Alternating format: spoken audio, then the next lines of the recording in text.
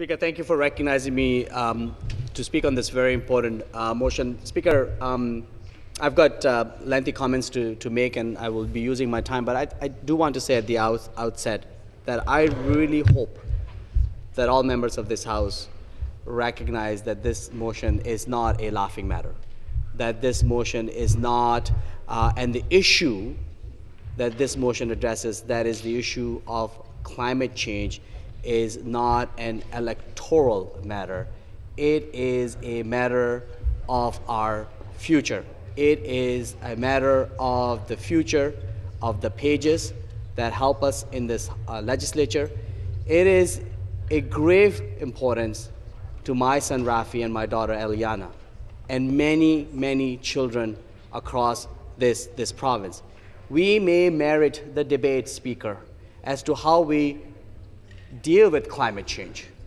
But Speaker, to have a conversation around saying somehow climate change is not an issue or somehow it's an election issue, I think a Speaker is very short-sighted in 2018. I just wanted to say that, Speaker, as a starting point, because I personally passionately believe that one of our gravest challenges moving forward as we build our country for the next 50 years, so that when we are looking back and saying what Canada looks like at the 200th anniversary of its confederation, in combination with, Speaker, the work that we have to do in reconciliation with our Indigenous peoples, climate change is the second most important issue we have to deal with, and an obligation and responsibility of representatives today towards our future generations, our generations that are growing up now, in terms of the society and the province and the country that we leave behind. Speaker, I want to start by reading this motion for the record, because I think it's a simple motion. It's a simple motion because it speaks of some very important facts that are worth addressing. The motion, Speaker, simply says that in the opinion of the House, we recognize that climate change is a real and present threat that is already costing Ontario families, and that Ontario should do its part in supporting national and international efforts to reduce greenhouse gas pollution at the lowest possible cost to families and businesses by putting a price on pollution to combat climate change. That is the totality of this motion. And I can say this fair bit of conviction, Speaker, at least in my community of Ottawa Centre that I have the great privilege of representing in this House, that if I read this motion to anyone in my constituency, and as have I had many, many conversations with people in my riding, you will get hardly any disagreement with this motion. And in fact, the conversation comes to is, what real action are we taking to combat the effect and impact of climate change? So as I look at this motion, I kind of parse it down in four parts that this motion is really addressing. One, that climate change is real and present threat. Two, that it is costing Ontario families. There is a cost associated with that threat. Three, that we have to do our part in supporting national and international efforts, the work that is being done nationally across the country and the work that is being done internationally with agreements like the Paris Treaty, in order to reduce greenhouse gas pollution. And four, that the best way to deal with this and the consensus that exists right now around the globe is by putting a price on pollution to combat climate change. That there is no better way of dealing with climate change is to look at the key ingredient, which is emission of carbon or greenhouse gases. And the best way to curtail that is by putting a price on that. Now again, Speaker, I will, in order to be fair, I will say this, that we can debate as to what form the price should be, what the price should be whether it be cap and trade or a carbon tax, what the quantum of that price would be. I think that is a legitimate policy debate to have. And different political parties or different people of different persuasion could have a different point of view on that. And that actually speaks to our role as legislators to have that debate. Where I get into trouble, Speaker, is when I hear people saying that climate change is not a problem, that it is not a real threat, that it's not man-made, that we don't have to do anything to deal with climate change. Or climate change is a problem, but we don't have to do anything to deal with climate change. And those sentiments, Speaker, are not hypothetical. When you start hearing leadership of certain political parties like the Conservatives right now say that, that is of concern, because that is not really then stepping up to the real issues that we're facing and be honest in our conversation with the people as to what solutions may be necessary to deal with the problem. To my mind, Speaker, that is not leadership. To say that, yeah, climate change has got to be dealt with this, but we'll figure some way out, but no, we're not going to put a price on pollution, be it carbon tax or cap and trade. That we're not going to address that by policy instruments that are most effective, and then there is a consensus around the world to deal with this. I think that is not right. That is not leadership, and that is really not really addressing the issue in a meaningful way. Now, I know people are getting squirmy about that, and I know that's why bells are being rung, because they don't want to talk about that, and that's unfortunate, because I think it's an important debate to have. But that's where, Speaker, I'm coming from, that we're at a time in terms of our understanding of this issue that the argument that climate change is not real, the argument that climate change is not a problem, is not a real debate. And I know that many members of the Conservative caucus, most of them are good friends of mine, don't agree with that. I know inside they don't agree with that. And unfortunately, they're being led to a path that they're being forced to agree with that, and hence the little bit of delay tactics that we're seeing in the House. So let's engage in that conversation. Let's engage in a meaningful, honest conversation with Ontarians around climate change. Speaker, let me speak to the actions that we are taking as the Ontario government, because I think they're important action, and they are meaningful things that we are doing to deal with climate change. Again, on merit, on policy, you may not like the direction, and respect that, but then we expect something with more conviction from the other side. In our case, in Ontario, Speaker, I think all the research has shown, and there's ample research that's been done, to demonstrate that the largest source of greenhouse pollution that existed in our province up to now was in our energy sector. That was the largest source of carbon emission. Why? Because, Speaker, as you know, until 2014, we were burning coal to produce electricity. The most dirtiest way of producing electricity. We're just throwing in so much greenhouse gases in our atmosphere, which had a significant impact on the health of our environment, and most importantly, Speaker, on our own personal health. We all remember the smog days in our large urban cities like Toronto and Ottawa and other communities surrounding as well.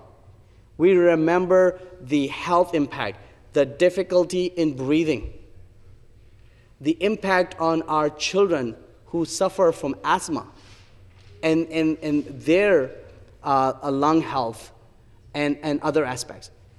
That's not a distant memory. I hope for these children, our pages, it will be distant memory soon. But that was a reality in the province, and it took a lot of courage for a government, in this case a liberal government, to step forward and say, we're going to shut down coal.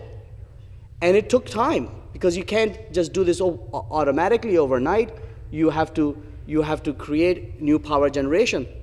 And to get away from a very cheap way of producing electricity, coal was and is the cheapest way of producing electricity in terms of electricity generation, has huge costs when it comes to the environment and our health.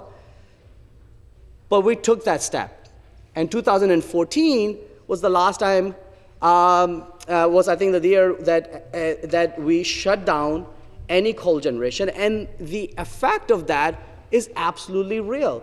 The effect of that is that we no longer have any smog days, that we're starting to see that asthma rates in our children are starting to drop. I mean, there is real consequence, real positive impact that is taking place as a result of that one single very bold decision. And I'm happy to note, Speaker, and credit to all the members, that the conventional wisdom of this place now is that was the right move to do. Which is good. I mean, there were some questioning about this, but I'm glad. I remember when I ran in my first election, Speaker, in 2007, the then leader of the Conservative Party talked about putting scrubbers on coal chimneys, and I thought that was ridiculous. You don't put scrubbers on emission and somehow clean smoke will come out. If that and the Conservatives ran on that, right? But you know what? Credit to them now. They've moved from. They actually, like Stephen Harper when he was Prime Minister, tried to take credit for getting rid of coal generation in Canada. That was the richest moment in my life that I've seen from any political leader. But nonetheless, it was reaffirmation to me that they are starting to realize that was the right thing to do if they're trying to take credit for it. But that is done. So the question then you ask, Speaker, is what are the other two sources, or are the other sources of emissions?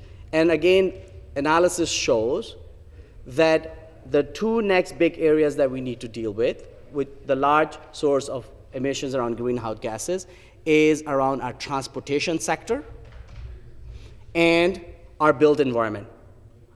Our buildings with aging infrastructure, they emit and waste a lot of energy, and our homes as well. And the work that Ontario is doing in terms of putting a price on pollution through a cap-and-trade system, and again, we can merit the debate whether cap-and-trade is better than carbon tax, and that's a fair debate. We think cap-and-trade is the most cost-efficient way and more effective way of dealing with greenhouse gases. But what we're dealing with through our climate change action plan is not only we have put a price on pollution through cap-and-trade, but using those monies to make investments through our businesses, through our families, through our public institutions to reduce emissions in our built environment, like our hospitals and our schools and university and colleges. Most of them were built some time ago and are aging in infrastructure and need that steps around insulation and changing windows and better boilers, etc. And also in building a robust public transit infrastructure. And the investments we are making in terms of the LRT in Ottawa that very soon will be opening, runs through my riding, and then going to phase 2 to other parts of our city, or the expansion of the GO network, or the building of the electric speed rail through southwest Ontario. All these are very important investments to build public transit to ensure that people have alternatives to just driving their cars. Speaker, the reason cap and trade, if I may speak to that for a moment, is a better system. And again, notice in this motion, we don't talk about cap and trade as a preferred model. We're saying there should be a price on pollution that has the lowest possible cost. But we've got to agree on that putting a price on pollution is the most effective way of dealing with this real and present threat of climate change. Is the reason we, Speaker, prefer cap and trade is of its effectiveness. One, it costs less to Ontario families and business, then just a flat carbon tax. And again, there's ample studies being done. Eco-Fiscal Commission is somebody that, as a body that I follow regularly, and they've done a lot of good independent analysis around these areas. And two, that by mechanism, by design, cap and trade is a system that over time puts a cap on how much emissions you can put out on the environment. And that cap comes down. And that is an effective way because it incentivizes innovation. It incentivizes companies, businesses who are involved in mechanisms or processes that have high results of emission to actually go to cleaner technology, to cleaner sources. So there is an incredible element of innovation that exists as a result of cap and trade system versus a flat carbon tax, because carbon tax is just a tax. It is a motivation to move away from using something that you may pay a higher tax on because it's a disincentive to your personal finances, Speaker. But the incentive for anybody, because if taxes become normalized over time, as we know that, so the incentive for somebody to then actually to invest and innovate, to bring manufacturing or processing that is less carbon intensive does not exist in a flat carbon tax model. And that is why, Speaker, we prefer the cap and trade model, that not only is a lower cost, but it has a built-in mechanism to ensure that we move to technologies that are cleaner in nature. Now, here's an interesting thing, Speaker, and I think members of this House will know that the most successful and effective cap and trade system that have existed, that worked, was the one that Brian Mulroney as Prime Minister and Ronald Reagan as President agreed on to deal with acid rain. We may remember how big of a challenge acid rain was to Ontario and Quebec on the border communities. And that was happening because of the emission of sulfur dioxide in our environment. And those two leaders, in their respective roles, worked together. Both were conservatives and came up with a cap and trade mechanism to deal with acid rain. And guess what, Speaker? It worked. We do not have an acid rain problem anymore. So we actually have an example of, again, memories for us. The generation of our pages won't even know about acid rain, which is fantastic, right? And that's where we want to be in terms of climate change as well. That we actually dealt with this. I was probably, I think, their age at that time when that issue was being dealt with. And we effectively, through a policy tool that we knew will cost less and to businesses and to consumers, but be more effective, would work. Because in the end of the day, where you want to get at is hopefully you deal with the problem as we dealt with this acid rain, and you don't need the mechanism in place. Because if we reduce our dependency on products and services that are carbon intensive, there won't be no price on pollution because those products will disappear from the marketplace. So, Speaker, I wanted to sort of lay out these facts, and I really wanted to sort of clear a distinction in the debate that's taking place, because I think this motion deals with facts. And I think it's important that we support facts. The policy prescription as to how we deal with those facts, we can differ. But to argue, the Speaker, that there is no problem of climate change, to argue that, oh yeah, there is a problem to climate change, but we don't have to do anything about it because the timing is not right, or somehow we can not deal with the problem because even though consensus exists, the price on pollution is the best way to do it. I think, Speaker, that is not honest. So I really hope all members will support this motion, because this motion is factual. It's not prescribing one idea like cap and trade over carbon tax. It doesn't do that, but it recognizes, as the second largest economy in this country, that we have to play our role in fighting climate change, and I hope all members support this motion. Thank you very much. Thank you. Further debate.